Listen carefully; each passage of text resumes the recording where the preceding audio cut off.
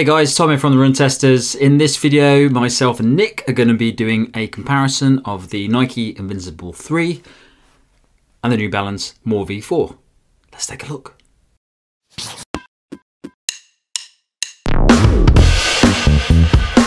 The Nike Invincible 3 costs £169.95 or $180. It weighs in at 299 grams or 10.5 ounces for men in a size 8, and the drop is 9mm. The New Balance Fresh Foam More V4 costs £140 or $149.99. It weighs in at 298 grams or 10.5 ounces for men in a size 8, and the drop is 4mm. The Invincible line made a big impression when the first version was released, using the same ZoomX foam found in the Vaporfly and Alphalfy, but applying it to a max cushion daily shoe. The third version sees updates across the shoe, including a wider midsole to improve stability, a taller foam stack to increase the cushioning, and a smaller heel clip to provide a better fit. The updated design also makes the shoe slightly heavier than the previous versions. The shoe features a durable fly-knit upper that's designed to offer a supportive fit, as well as improving ventilation through breathability zones. In addition, there's a new lining underneath the heel to provide a more stable and slightly firmer ride. The Fresh Foam More V4 is a max cushion shoe designed for plush, comfortable miles that features a number of design updates over the More V3. The biggest of those is the addition of even more Fresh Foam X midsole foam that makes it higher and wider than its predecessor, a design feature that aims to improve the stability of the ride as well. New Balance has also updated the outsole with new cushion zones across the length of the shoe, as well as flex zones to give it a more natural feel on the run. The shoe still features a rocker profile for a smooth transition and a modified engineered mesh upper that's built to feel plush but ensure ample breathability. The outsole is covered with a generous level of rubber for grip and to protect the midsole foam. There's also a reflective logo on the shoe for added visibility at night. Okay, Nick, let's jump into the fit of these two shoes. How have they been for you? They've been fine for me, Tom. In my normal size, I've been completely true to size in both shoes. I keep dropping one of them. No problems at all about room in the toe box. The Nike at the back is a little bit loose around the heel. I haven't any heel rub myself, but I could see how that's going to be a problem for some people. But yeah, I've been completely happy, true to size. How about you? Yes, true to size to me. I've not had any issues. We got some comments, or a comment the other day saying that we don't go into too much depth with the fit section on the videos. I have absolutely nothing else to say about these shoes. They fit me perfectly, no issues at all. I definitely say true to size in them. We go into depth as a problem, but yeah, I don't know how many times I can tell you they're fine. Both of these are fine. The run test then. So these are both two cushion shoes. I think we know where I've done quite a lot of running in the New Balance More V4. How has the run test been in both of these shoes for you, Nick? Well, different in both of these shoes. They're both big cushion shoes. They weigh almost exactly the same amount in my size. Designed for a similar job, but they have very different rides. It's fair to say the New Balance has got that lower drop, the big rocker, the firmer foam, the sidewalls of foam, all the extra stability you get there, and it's just a roll through cruiser of a shoe. Nothing too exciting underfoot, but you can tick off 1 billion miles in it in exactly the same way, and it'll be fine. Whereas the Invincible is a much more interesting, exciting shoe, much softer, much bouncier. Despite the changes Nike has made, it's still not a stable shoe, in my opinion. Like, I was a bit wobbly in it, and that creates problems. So I was trying to use this shoe at a time when I was coming back from a little niggle in my knee, and I just found it a bit wobbly for my, to use. And when I'm fresh and feeling good and don't have anything like that, I love the feeling of the shoe. It's really bouncy, really exciting, really fun. But then there are times when I just don't feel that comfortable using it for easy runs, and that's a bit of a problem in a shoe that you spend a lot of money on. Whereas the New Balance is never exciting. It's a very kind of staid ride. It rolls you through. You can kind of forget about it, but at the same time, it is stable and very protective on the legs. How have you found these, Tom? Yes, I largely agree with you. So the New Balance More V4, I think you hit it nail on the head there. It's a lovely cruiser. It does have a nice bit of cushioning in it, but it's not cushioning that deadens the step every time you're running. It just sort of rolls you forward nicely, very comfortable. I mean, still my favourite cushion shoe. You kind of said it there, that if you're just running forever in it, it just does the same thing. It just rolls you over, keeps you going. And I did quite a lot of miles in this earlier in the year, and I just think it's a great shoe for doing that. It's not a remarkable shoe in a lot of ways. You don't put it on and go, wow, this is bouncy, or wow, this is incredibly soft. It's just a very solid, comfortable, efficient cushion shoe, and I don't think you can really go wrong with it. I think most people would enjoy running in this shoe. The Invincible 3 is an interesting one because obviously the Invincible is a shoe famous for having that ZoomX soft cushioning in it.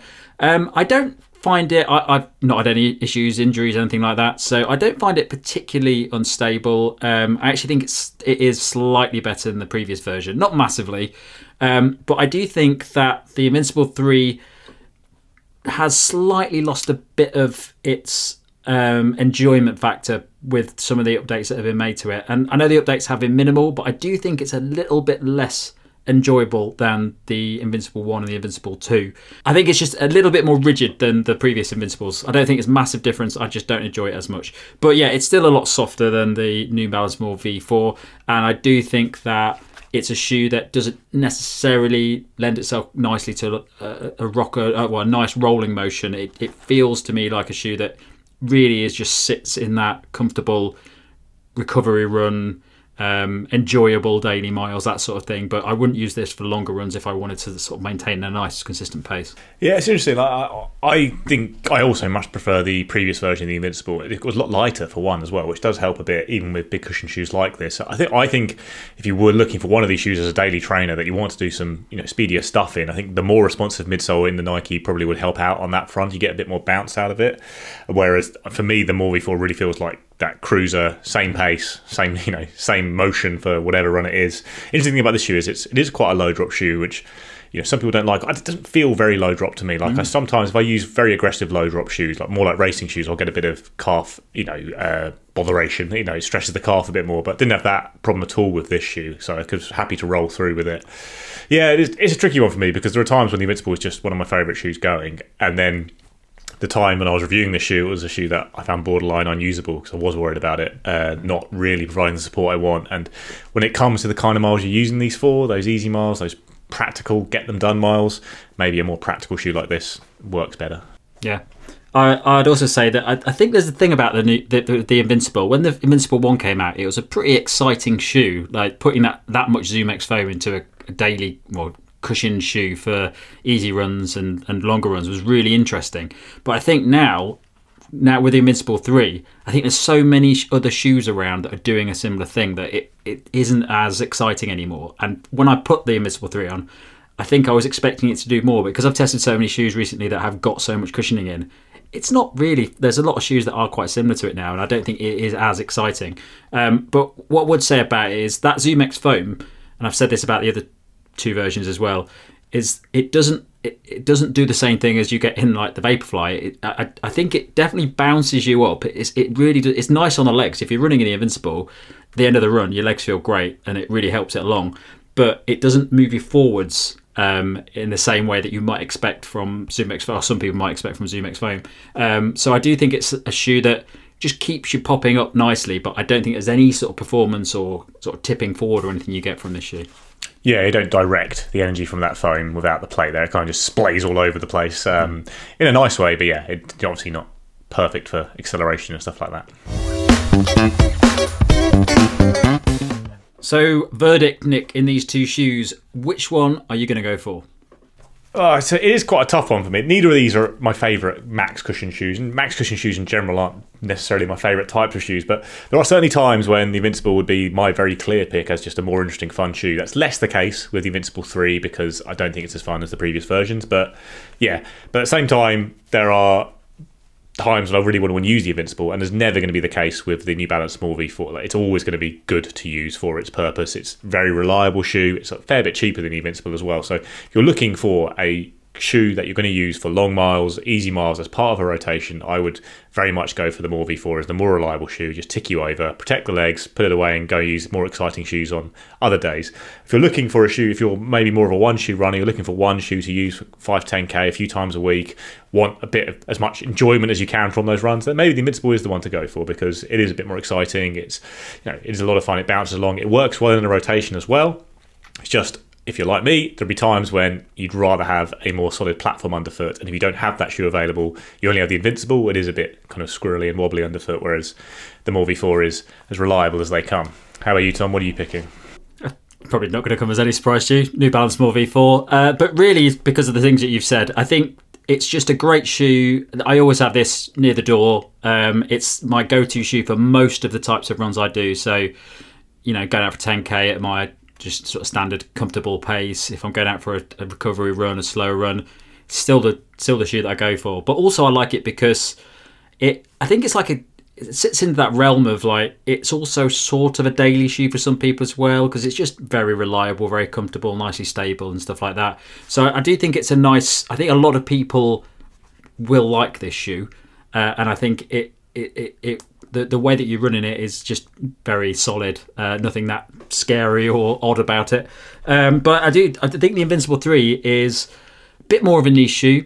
I do like the Invincible range, but I've never really found it to be a shoe that I pick up very often, just because I've got other shoes that do the things that I want to do more. I think for the people that really like that feeling, that soft sinking feeling, like that nice bounce back as well, I think it's a great shout. And obviously Jane has talked about the Invincible 1 and 2 quite a lot in the past as her favourite cushion shoe. So I think if you really like the feel of this shoe, you're onto a massive winner. But I do think for a lot of people it's a little bit more of a niche shoe, and it's definitely not one that I pick up very often.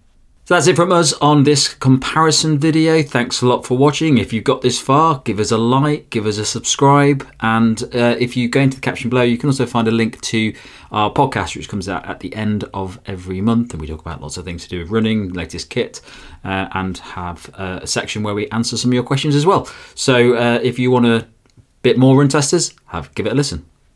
So if you want a bit more run testers, give it a listen. All right, catch you guys later.